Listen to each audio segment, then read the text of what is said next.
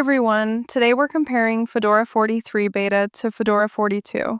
I'll cover what's new in F43, what changed since F42, performance and developer tool updates, installer and desktop differences, and whether you should try the beta or wait. Let's jump in. Quick headlines. Short version. Fedora 43 beta brings newer desktop stacks, GNOME 49 on workstation, an updated Linux kernel, and a bunch of developer tool updates like Python 3.14, plus continued improvements to the Anaconda WebUI installer and other system enhancements. Fedora 42 shipped earlier this year with GNOME 48 and a range of desktop improvements, including the new Cosmic Spin and the initial WebUI installer on workstation. Release context. Fedora follows a twice-yearly cadence. Fedora 42 was released in April 2025, while Fedora 43's beta images were published in mid-September 2025 for testing ahead of the final release. If you like bleeding-edge components and frequent updates, Fedora's release model is designed with you in mind. Desktop and UI, GNOME KDE Wayland. Fedora 42 shipped with GNOME 48 for workstation that brought GNOME's well-being features, accessibility improvements on Wayland, triple buffering for smoother animations, stacked notifications, and the workstation's initial Anaconda WebUI as an option. Fedora 42 also promoted KDE Plasma to a full edition and introduced the new Cosmic Spin. Fedora 43 beta upgrades the workstation to GNOME 49 with Wayland-only support in some builds, and offers KDE Plasma 6.4 on the KDE edition. The focus in F43 is on polishing the modern desktop experience on Wayland and expanding the WebUI installer across spins. Expect incremental UX refinements rather than a radical desktop redesign. Kernel, performance, and developer tools.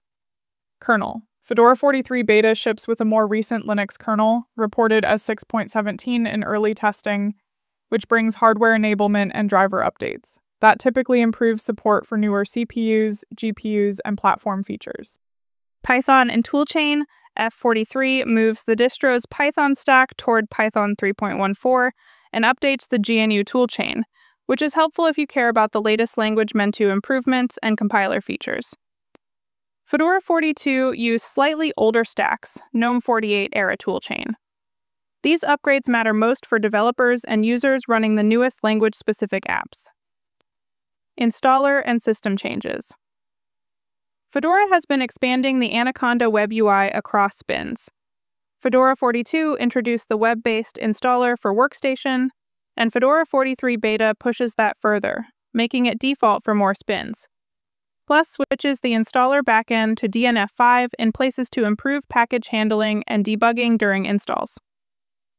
These changes mean fresher installer UX and more consistent behavior across editions. New/removed packages. F43 also includes several package-level decisions.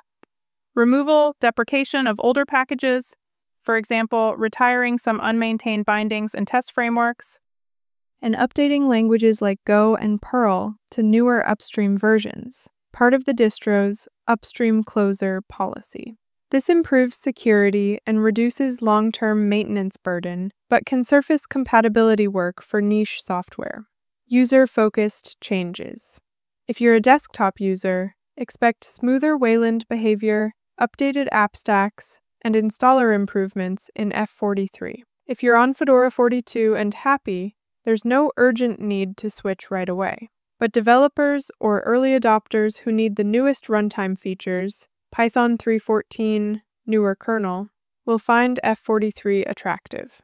Always test third-party drivers or specialized apps before upgrading a production machine. Should you test the beta? Try the beta on a spare machine, VM, or a non-critical partition. Report bugs to the Fedora community if you find them. That's the point of a beta. Don't install betas on systems you rely on for work unless you're prepared to troubleshoot. Wrap up and call to action. Summary. Fedora 43 is an incremental but meaningful update. Newer GNOME, newer kernel, updated toolchains, and broader WebUI adoption. If you liked Fedora 42 and want the latest developer tools and hardware support, try the beta in a safe environment. If you prefer stability, wait for the final Fedora 43 release or stick with Fedora 42 for now. If you want a follow-up, tell me if you'd like a hands-on install plus features demo video. Thanks for watching. Like, subscribe, and I'll see you next time. Thanks for watching, and I will see you in tomorrow's video. Don't forget to like, share, comment, and subscribe for daily videos. Bye.